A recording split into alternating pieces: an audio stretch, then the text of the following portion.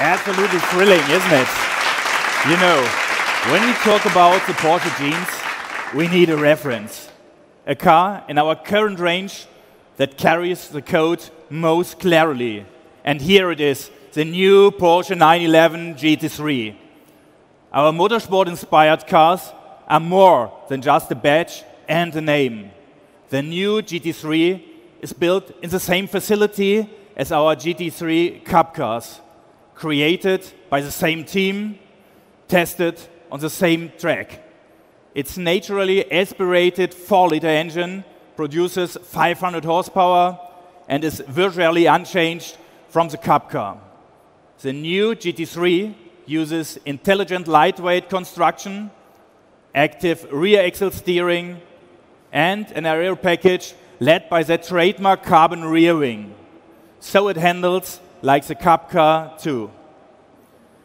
In a sometimes sanitized age, the GT3 offers a driving experience which is completely unfiltered and pure Porsche.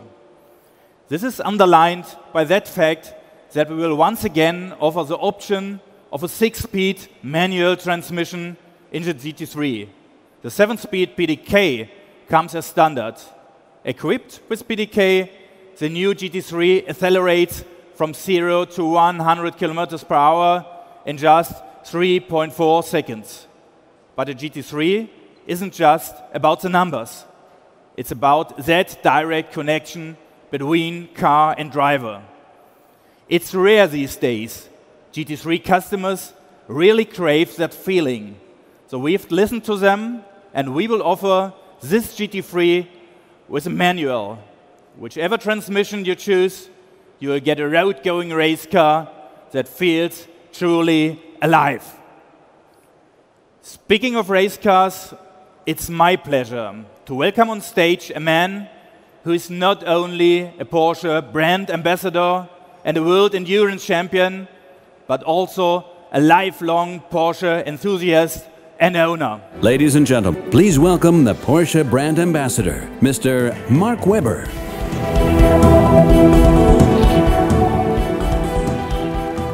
Hi Mark, welcome on stage. Thank you. So tell us, you're a racer. What do you think about the new GT3? Well, I'm always excited when we have a new 911, but also with the GT in front. It always gives you a bit of goosebumps, to be honest. So it's a street car. It's with street plates on it, but it's racing heritage. So we're excited by that. It's got an incredible amount of performance. We know that we've had with even if you look back to the 70s, the 2.7 RS, the long history here to have these type of cars with race derivative backgrounds that we can put onto the road. That's what the customers love. Mark, let us talk about racetrack and roads. How close does this GT feel to the GT3 Cup? Well, it's unfiltered, really. I mean, we have a very similar engine, of course, built in the same place by the same people from our Cup car, which is pretty exciting. And the engine, obviously, is a huge part of the driver performance and the interface for us. So we're excited by that. Obviously, you have the choices for some lightweight construction as well. And also, my choice, if I have a chance, which I've done on some of my GT cars personally, is to select the sports bucket seats to make it a bit lighter, things like that, give it the real race experience. Yeah, now I have the $1 million question for you. PDK or manual? What do you think? Tricky. I'm a PDK man. I know it's maybe a bit controversial, but I love the PDK. I mean, it's been developed on the racetrack over so many years, and it's super fast. I can't change gears as fast as a manual box, so the PDK does a great job. Also on downshifting, people forget that. It's upshifting, but also on the downshift, it's very, very good. But what we do know is people have a big affection to the manual box and the emotion of this, so that's why they have a really nice choice to have that choice with the manual box now on the new GT3. Okay, at the end, let us talk about electromobility. With the Le Mans winning car, you helped us to develop our e-hybrid system. What do you think about it in the new Panamera?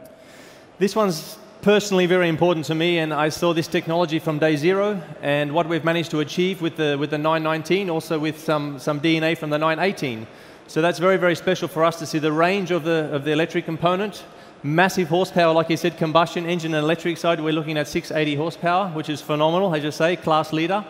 And we are continuing to work on these technologies with our motorsport programs. It's very, very important. The 919 is testing today, and we continue to learn and make sure that we understand these technologies going forward.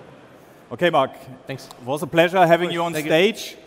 Ladies and gentlemen, thank you for joining us and have a good day. Thank you. Ladies and gentlemen, the Porsche executives are now available for photo opportunities on stage.